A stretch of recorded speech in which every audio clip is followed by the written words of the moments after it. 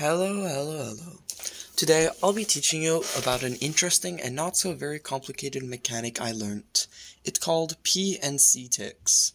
Firstly, to fully understand this, I'll explain what ticks are. Ticks are basically used to make the game run. There are two types of ticks, redstone ticks and game ticks. Redstone ticks run at a speed of 10 TPS, meaning every 10th of a second.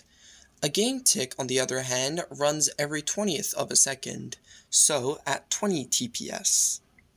As you can see, each redstone tick is divided in half. The first part of the redstone tick, occurring every odd game tick, is called the P tick, where producer components activates. This is also where redstone dust visually updates.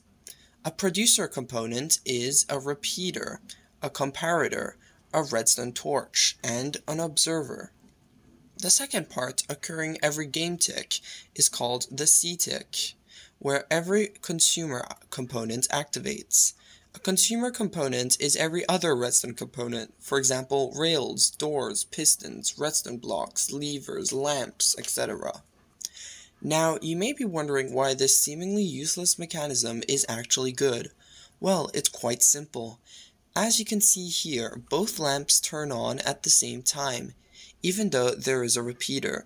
This can be explained by the fact that the lever activates on a C tick, followed by the repeater that activates on a P tick, followed by both lamps activating on a C tick.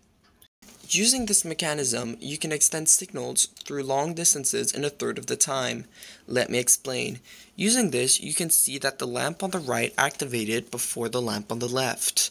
This is because first the torch depowers and the repeater powers. Then the piston retracts, the repeater depowers, and this one powers. Then on and on. As you can see, the line on the right switches between P and C ticks, while the one on the left uses only P tick.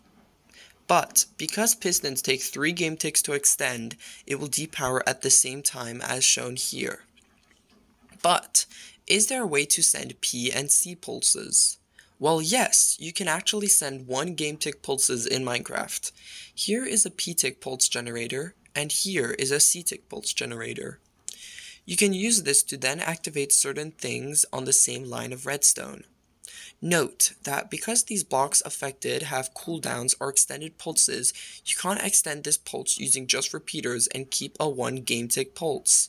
Instead, you need to use these game tick generators to extend the 1 game tick pulse using this game tick pulse my friend Bratworst made.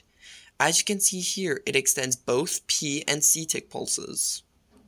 If this brief explanation didn't make much sense to you, I advise that you watch Oakleypaws' video on this subject.